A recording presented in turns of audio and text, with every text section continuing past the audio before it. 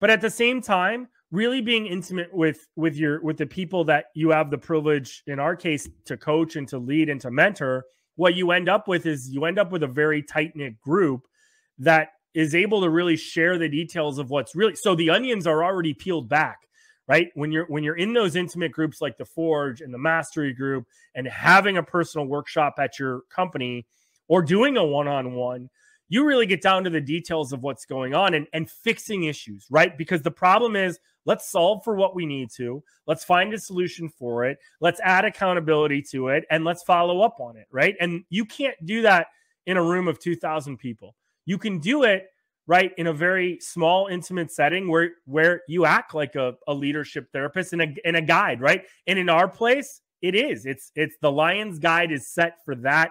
It's called that because it's not our journey, it's your journey, right? It's the journey you're taking in your leadership. We're just here to go, hey, this may work better, left, right, like change your course when you need to. One of the greatest things about leadership development that we do is that we could give you the exact same leadership training a year later.